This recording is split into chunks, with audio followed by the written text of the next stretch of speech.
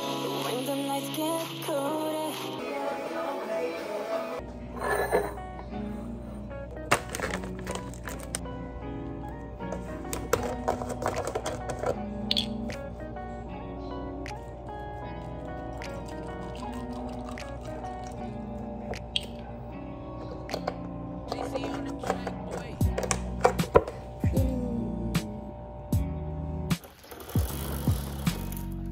Hey guys, good morning! Happy Sunday! I'm back for another vlog. It is currently 7:58 AM and I have 2 minutes to find the link to my Zoom. Anyway, who am I messaging? Okay.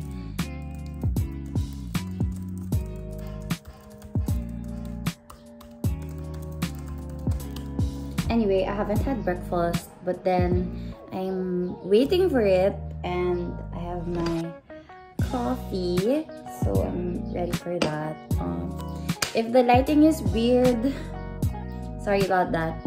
The sun is literally in front of my window, so at least we have natural lighting, right? So it's 7:59. I'm still waiting for the link. I have no idea what subject we're doing today. And you guys might see me in the mirror over here. It's me. I'm in a different setup today because my sister is studying downstairs. I think she has like exams coming. So, yay, got the link. Okay, let's go to class. See you later. Bye. Complex structures. Medyo marami silang iba't ibang ginagawa. Vein. It's a vein. But instead of carrying deoxygenated blood, nagdadala siya ng oxygenated blood. Further down the table, the third layer of cells, okay? Yung mesoderm, it's the middle na magpaturok. Alright, so it is our 10-minute break time. This is my shelf.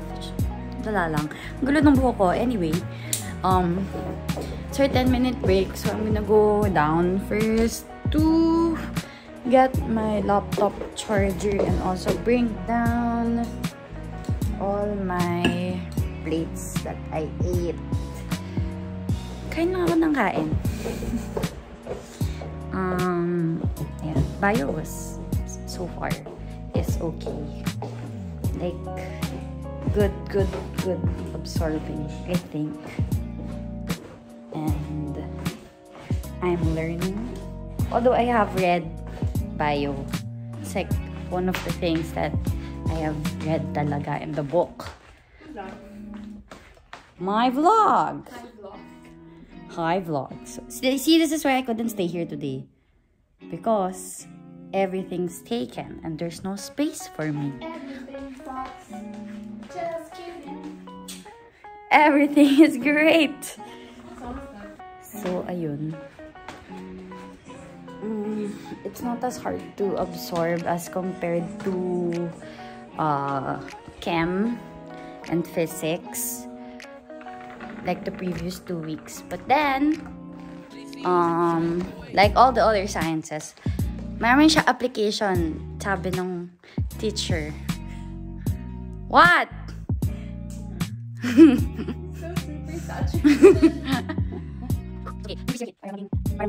saturated. Cool down ka na. Joke. Joke lang.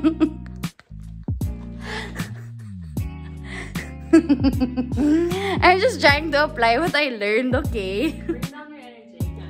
Oh my gosh. And anyway, I'm gonna go back upstairs and then probably update you guys again after my class is finished. So, and then it's gonna be lunchtime. So yeah. See ya. Bye. It's just one.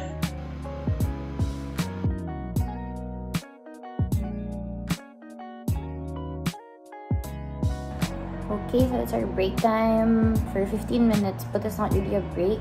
It's like like two minutes break, but then it was around 20 minutes was given to us to answer our quiz, which is 40 items. Everything's multiple choice, obviously. So yeah, I just finished answering it and waiting na lang for the answers to be discussed. I'm very sleepy. Halata naman in my eyes, diba? I haven't gotten much sleep, and I don't think I'll get much sleep until NMAT is done. Honestly, because I study every day. My coffee's not finished yet, and I have like around 43 days left till my NMAT exam date, so I have to make the most out of it. I have to. I've done nothing but study and take my occasional breaks when I'm too tired, aka when I'm mentally too tired. Yeah, you know, you have to take breaks. I have to take breaks. It's also reminding myself. The lighting is really good in my room, no? Kapag may araw. Wala lang. Sorry if my hair is so gulo and if my face looks extra tired. But you know, it's okay. Anyway, I think we're about to begin again. So, see you later. And the answer choices. Example here, characterized to be vague. Later is to loss as pharmacologist is to drugs. Kasi kung madaling pumasa ng... Alright, classes are over. Let me just turn on this light so that there's better lighting because it's kind of dark. So, classes are over and today, let me just summarize, I guess, what we did today. The first subject we had was bio, and I really enjoyed the class, and I really liked the way the prof or the teacher was discussing, kasi the way she discussed is not like the usual na they just read through the PowerPoint or like parang sobrang over-explain. She really just taught us what is important and what we need to know talaga. So, for example, even if in the book, they listed all the hormones of the endocrine system, parang yung in-explain niya lang sa amin is 3 kasi yun daw yung pinaka-laging nag-appear sa exams and stuff. Tapos, she really gave like real-life examples of what questions they were giving in the previous NMAT exams, even if it was like from years ago or from the latest one, which was like nung May. So, I really like that. And basically, hindi ako na bored or I didn't feel like it was information overload, even though it technically was. Pero, it was really good. So, I enjoyed bio. Then, the second class I had today was verbal reasoning. So, under that is verbal, reading comprehension. Tapos, yung dalawa lang ata.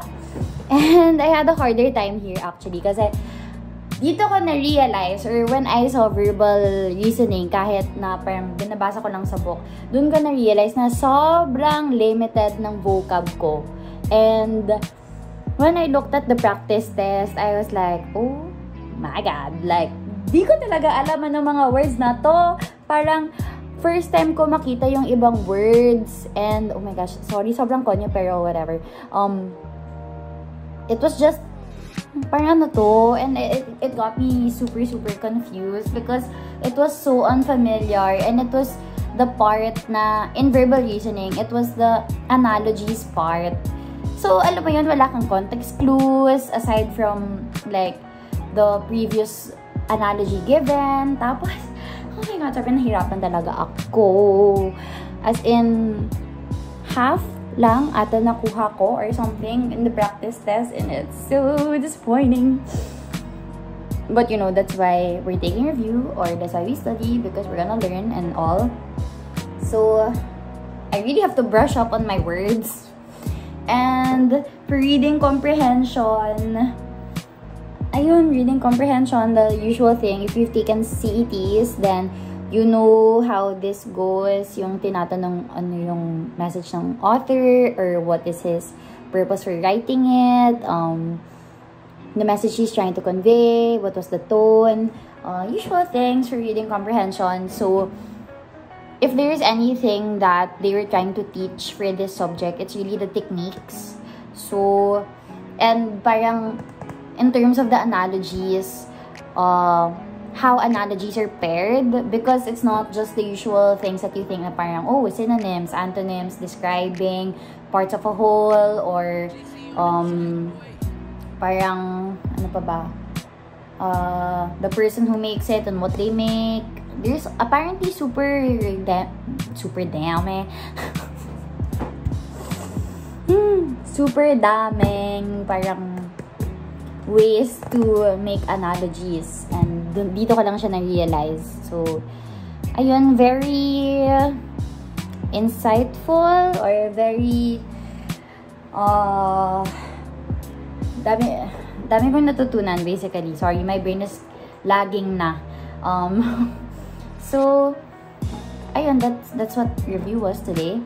And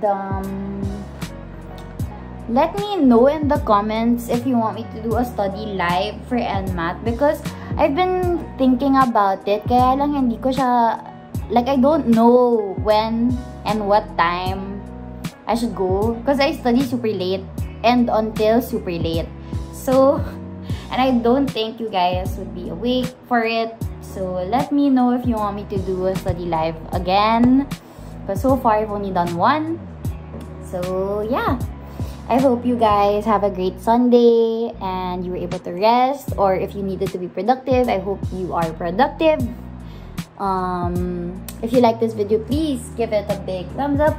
Don't forget to subscribe and click the notification bell so that you get notified when I have a new video. Never forget, there's nothing to it but to do it. See you guys in my next video. Bye! Bye!